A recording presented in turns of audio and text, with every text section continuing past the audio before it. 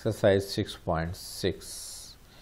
A straight line passes through the point P 1, 2 and Q 5 minus 14. Find the coordinates of midpoint PQ. We just solved the part A of exercise question 6.6.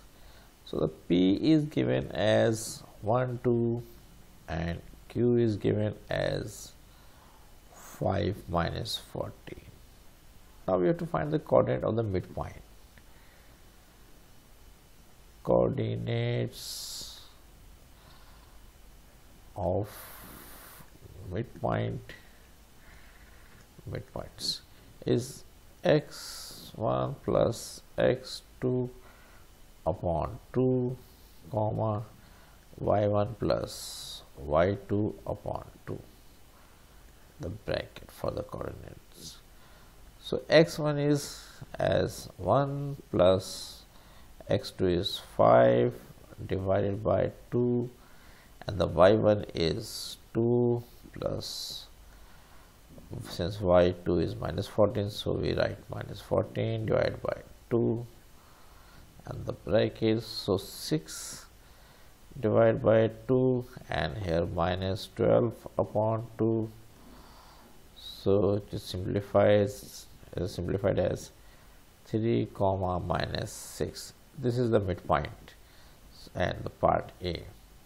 Now the part B says the gradient of PQ. Gradient is basically slope, or we usually write M, is y2 minus y1 upon x2 minus x1.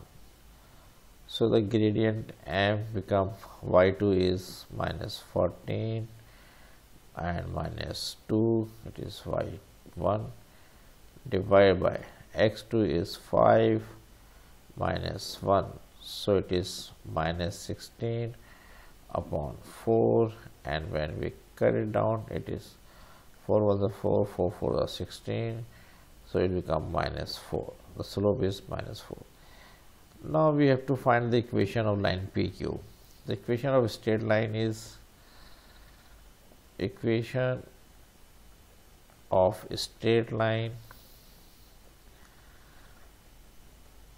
A straight line is y is equal to mx plus c. So for to find c, we write the value of y and x and m. So we can take any value.